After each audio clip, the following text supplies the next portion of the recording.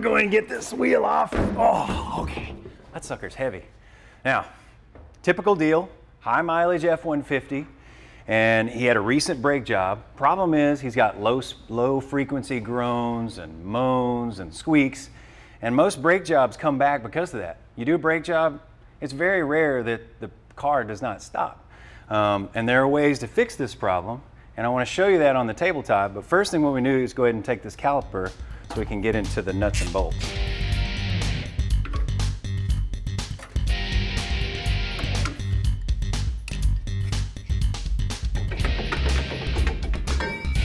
All right, we got everything off. We got our caliper off. That was just a couple of bolts. That was easy.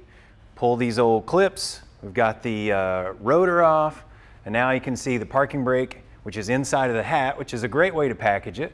A lot of vehicles are doing that now. Yeah, it's like an old drum style, right? The shoes pusher gets inside of the rotor hat. Yeah. Super simple. I've got our pads here. They look like they're in really good shape. I mean, they look like they've barely been used. The only thing I did notice is that rotor was really stuck on, so it's a nice tip we've used around here a lot, is putting a little bit of anti-seize on there so you can get it off easy, or the next guy can get it off easy. Be nice guy to the next guy. Exactly. Well, everything was in great shape, so we've still got these squeals and moans, and again, as Brian said, these aren't from, the brake's not functioning properly. You've got a noise input. You've got sliding things, right? Engines make noise, you put mufflers on them. Brakes make noise, you put mufflers on them, right? So we've got new hardware all the way around, which is going to be great, but even these new sliders have some upgrades on them. Yeah, let me show you the original. And the way this would ride is right here, and you can imagine them kind of tapping on each other. You flip it over and see the difference in the new Carlson and the old one. There's actually a little coating in there, nitrile polymer coating. That's going to help quiet it down, like putting a little thin blanket inside of it. Yeah, it's like sound deadener that you put underneath the body of your car. It's the same kind of idea. You're absorbing more of those vibrations, so less of them are going to get transmitted into the air into your ear. So an easy way to take a real nice brake job, you throw 10 or 20 bucks, you put all new hardware on it, everything slides properly, your pads retract so you don't wear out. Great way to knock those high frequency noises down. Now we're going to go in there and we're going to redo the brake hardware for the parking brake. That's something everybody overlooks. And a lot of times on an automatic car, it never gets used, so that stuff just sits there.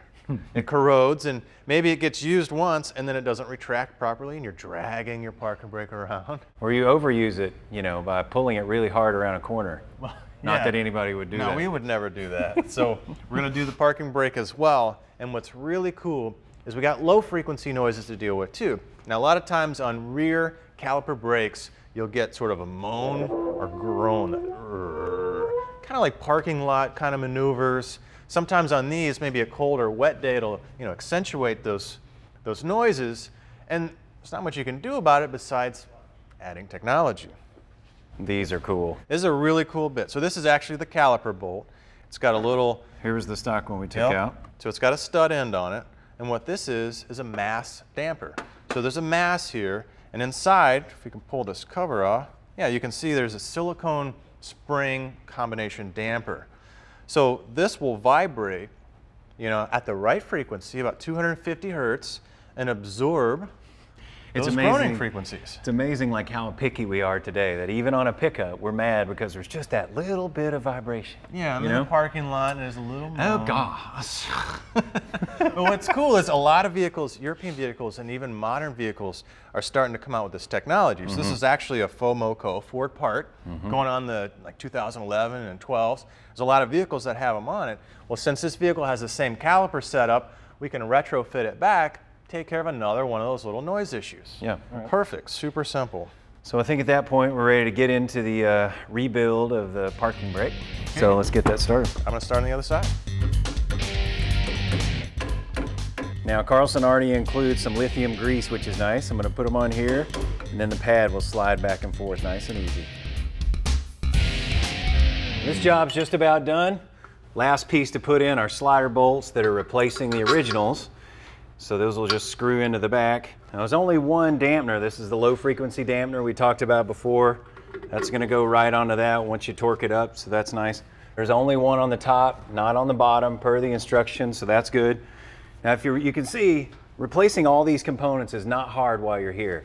Replacing the springs, replacing the bushings, replacing the clips, all makes a big difference in the end of having a full quality brake job. So if you're doing it yourself, go ahead and do the next step. It's only about 20 bucks worth of materials. If you're having someone else do it, a nice kit like this one from Carlson Quality Brake Parts is going to finish the job right and make sure that you and the customer are happy in the end.